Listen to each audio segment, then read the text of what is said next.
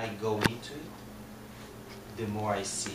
The more I see it sets the mind free. Because who we truly are is already free. I'm using terminology we. It's not a we. It's who I truly am. Right. I got you. It alone exists. It's non-dual. There's no other.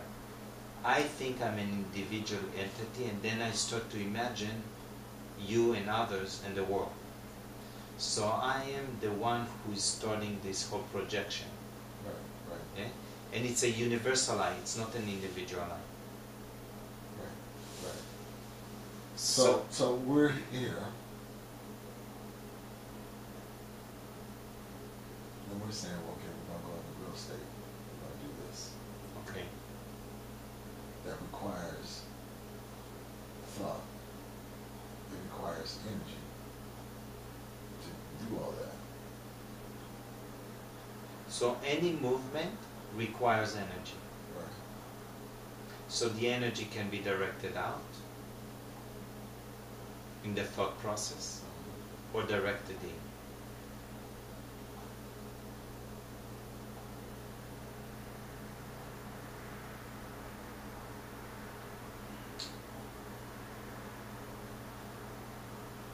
So is that an illusion? Going out? Yeah. The only reason why I would want to go out and do these things, because I still think or imagine that this will give me something. No? Who will get something? The imaginary, separate entity that thinks it is an individual or thinks it is a physical body.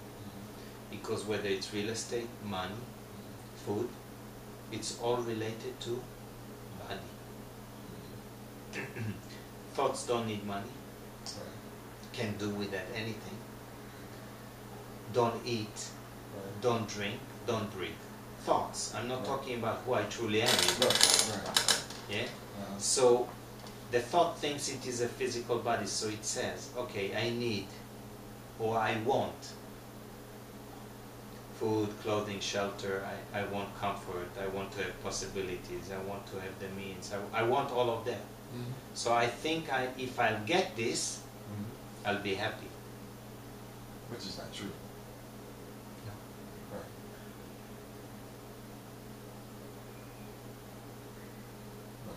So one can recognize, okay, this is still a desire. I want something, so I'm wanting it in the wrong direction. So I'm basically a little bit deluded. Right. I'm deluded. Right, I think it's, yeah, there's something there, they're still going to gain something. Right. And once I gain it, I'll have fear to lose it too. Exactly. Right. So it's not going to ever be, give me what I really want. No. What I really look for, Right. it's not in anything I'm looking at. Exactly. Yeah? That's the Yeah? None of it. It's like the sign, no, do not enter, has to be. right. Like when we go Right. the freeway, Right. do not enter. Yeah, there's a Right. big sign that you don't go in the wrong direction. Right. This is the wrong direction Right. because of I still imagine that I would gain something. Get something means gaining somehow always tied to pleasure and happiness. Because I don't look to gain pain. Right. I only want to gain something that will cause me Pleasure. basically security, comfort, Right. pleasure, Right. appreciation, approval, and love. This is it. These 6. First 3 are more material. The other 3 are more subtle in the mind. Right. Yeah? Because appreciation can be controlled. So people Right. are, if they are in control, they are being appreciated or being approved Right. or being loved or whatever, which is never happens anyhow. They never get it. Because if you control or you, then there's also fear element. So there's no way out like that. Right. It's like, again, wrong direction. Okay? So now, why to take the action? If one cannot take the action, he wouldn't even ask that. Right. Because no one decides which thoughts appear. because I do not know what would be the next thought that appear.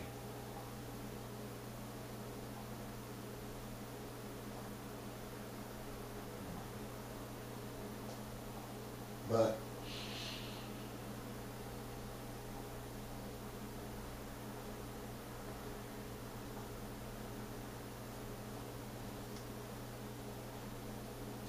you're going in a certain direction, so the thoughts that are going to appear are going to be in that realm of direction that you. That's right. Towards. This is right. This is the wise pointed out. Very important who you associate with and what is the material you stay around. So if I go and be exposed to object, I would have more objective thoughts about the object.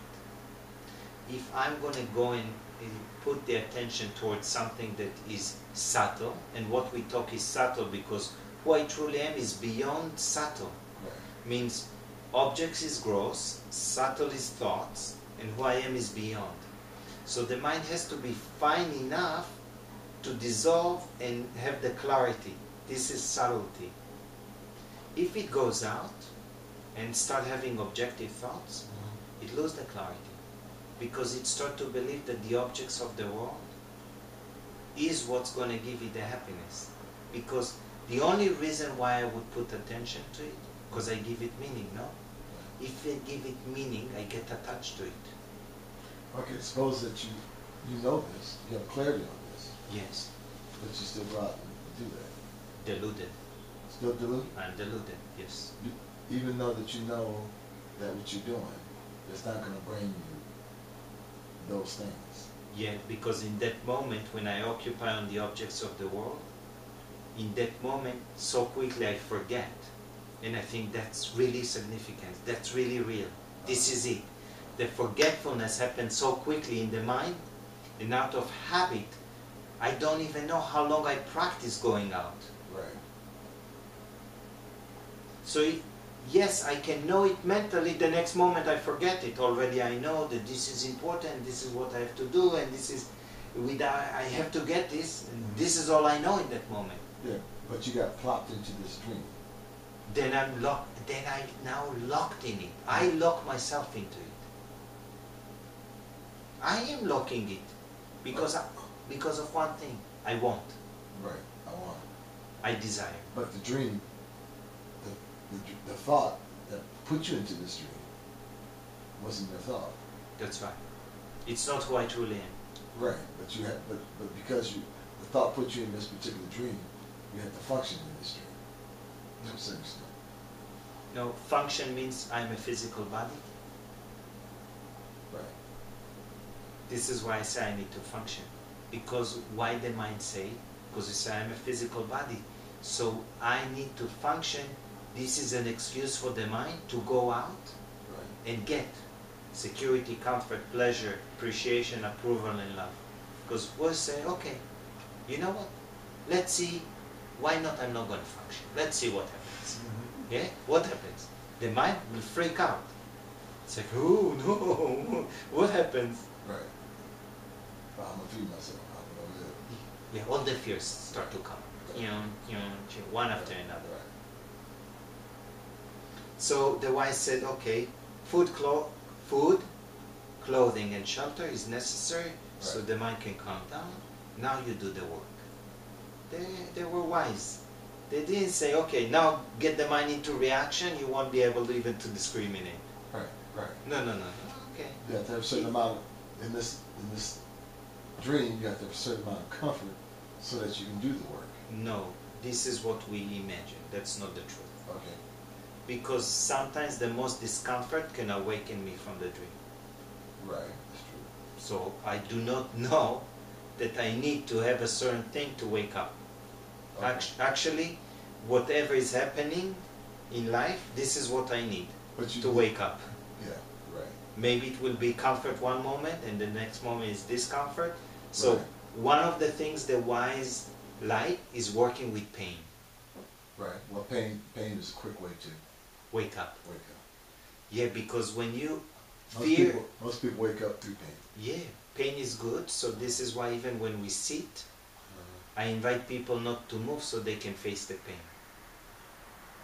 So they can see that you don't suffer from pain, you suffer when you, in the mind, resisting the pain. Now it's not you resisting the pain. Who you are never changes. I'm jumping Right, I understand what you're saying. from sometimes you as a thought and you as a pure awareness. Yet the only real you is pure awareness. Yet because I might think I'm an individual entity as a thought that believes it is a physical body, and I don't negate it. I don't pretend. As long as I perceive it, it's there for me as a perception. Right. So if I would negate it, I can't work with that. Right. If I can't work with it, it has its own momentum. It will delude me so quickly. Right. It did it anyhow. So now I have to clearly be aware of it. That's what I'm talking about. Okay. Yeah, and now working with that. Right. You gotta jump out and jump back in, jump out, jump back in, jump out, jump back in. What it appears like. But you're out. You're out, and you forget. Okay. You gotta remind us. You gotta jump back in to understand where you're at. That's right. So the jumping actually happens in the mind only. Okay. It's not really external, like we think we going out. Right. I see what you're saying. Yeah. It's all in the mind. Right. Although we can say there is an external world. Well, I can touch you. Yes. And there is an internal world. Right. Yeah. Which I can't touch. Right. Which is thoughts. Right. So that's the distinction. Right. Yeah. Except that I'm not affected by the physical. Okay. The thought is not affected by object. It is only affected by the interpretation it has about the object. Right. So if you had cancer, the interpretation would determine on How I feel. how you feel. And actually, if I wouldn't label it cancer, Right. what do I have? You have a disharmony body. And if I don't label that, what do I have? You don't know what you have. So I just imagine what I have, isn't it? Right. Because But the body is going through some kind of deterioration. from the moment it is born, Uh-huh. it is in one direction, deterioration. Correct. So what's the difference? Well, one deterioration is less painful than another deterioration. Okay, yet, yes. The thing is, so again, we're afraid of the pain. Yet pain, we don't suffer from it. When we feel resistance to the sensation of pain, we start to suffer in the mind, not because of pain. Okay. So it has nothing to do with the physical again. Right. Suffering has nothing to do with physical. But you feeling something uncomfortable. Okay, and if I don't label it, and your mind is reacting to it, or your thoughts is reacting to it. now I start to suffer. So if you had an uncomfortable feeling and you just kind of set with it. And even set with that without giving any meaning to it. Right. Like if I would ask, It would just who am I without this thought? It would just be a sensation.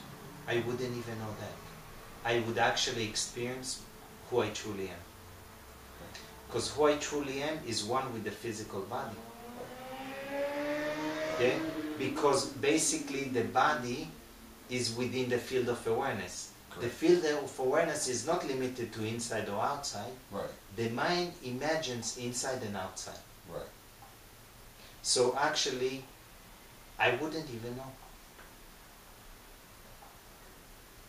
So if you're in a pure state, somebody was torturing you, you don't even know. Actually,